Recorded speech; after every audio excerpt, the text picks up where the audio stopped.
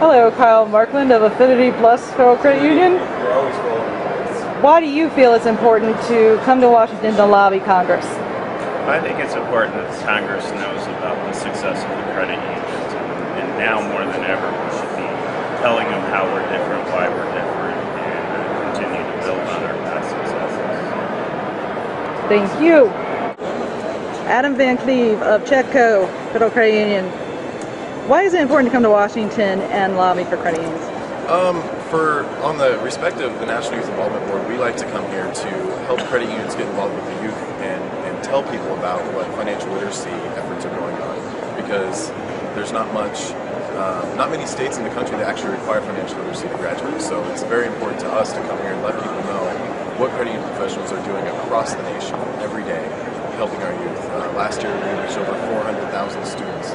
There's so many more, and people, as long as people keep supporting and continuing to report their presentations and come here and tell people how important it is to be in classrooms in financial literacy, it'll change a lot.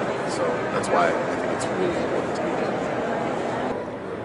Good afternoon, Scott Waite. So tell me, why is it important for you to represent Patelco here in Washington? Well, I think it's really important, Sarah, that credit unions come together here in Washington to represent the members that we serve.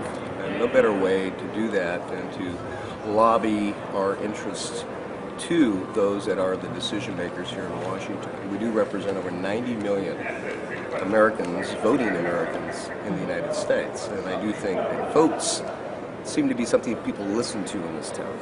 So I think it's our duty to come here and register some of the issues that credit unions are facing, some of the things that are important to us from the legislative front.